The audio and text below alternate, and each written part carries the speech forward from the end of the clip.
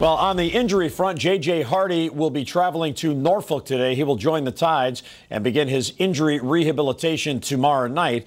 And when he met with the media today in Kansas City, Buck Showalter was asked about Luke Scott, who continues to play day in and day out despite suffering through some shoulder discomfort.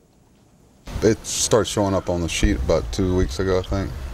Two and a half weeks ago, something. But they didn't think it was anything to be overly concerned with. But they've been treating it.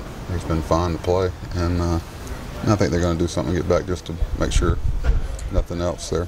Look, I know a lot of people have had trouble finding a comparable pitcher to Britton stuff-wise, but his attitude out there on the mound seems to be, I don't know if it's unique, but very aggressive for a kid his age. Is there someone you've seen who he reminds you of the way he goes out there and approaches? Well, if I did, I wouldn't talk about it publicly. You know, we're going to let Zach be Zach. We're not going to let, believe me, our guys will keep him very grounded, which he already is. And I've been down this road hundreds of times with young players that started out well, and I understand how this works. And we'll let him do his thing and not try to, we all live in a world where we want to know about exactly what's going to happen before it happens. He'll be as good as he's capable of being, and we're curious to see what it's going to be.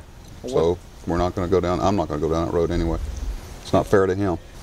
How about today's pitcher, Tillman? Your thoughts on him? He's coming off a victory. He won his last game, and how's he progressed throughout the year?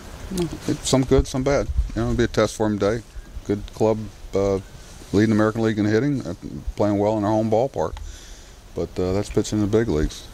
Just all young players are trying to grasp that consistency. We're still in that not sure what we're going to get mode with Tilly, and he's trying to establish himself. You say some good, some bad. What's been good and what's been bad? When he gets his breaking ball over and has command of his fastball, he's got a chance. He has some deception in his presentation if he can use it to his advantage. Look, you're facing a left-hand starter today, and you look at those numbers. Do most teams struggle against left-handed pitching? Which is what your club has got a losing record. I think everybody really. Do they really? Yeah. Oh, I didn't know that. But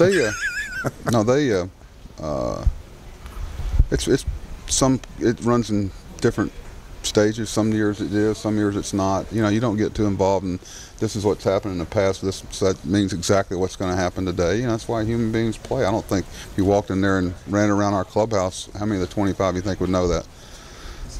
So that's kind of a good thing too. But